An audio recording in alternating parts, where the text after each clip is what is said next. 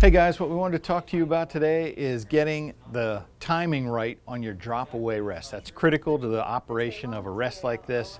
For most of you, quite frankly, the simplest thing to do is going to be to take it to your local pro shop. They have some of the special equipment that you need to do this, like a bow press.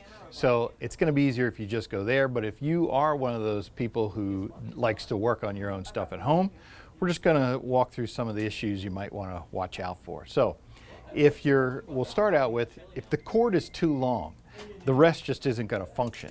When you come to full draw, there's going to be some slack in the cord, so the rest isn't going to pop up, or it's not going to have enough to trigger the rest to then fall down. Either case, it's not going to work right.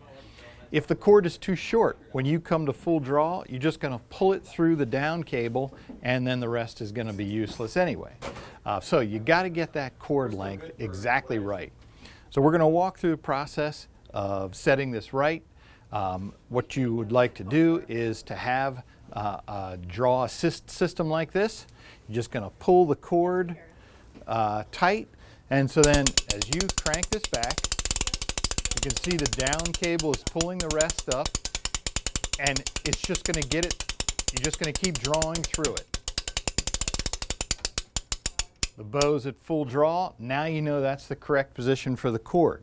So you can then let the bow down, and you know that that's where you need to tie your knot. That's going to secure that down cable in the right position. Your draw cord will be the exact right length that you need it to be to come to full draw. Drop away rest problems will be solved.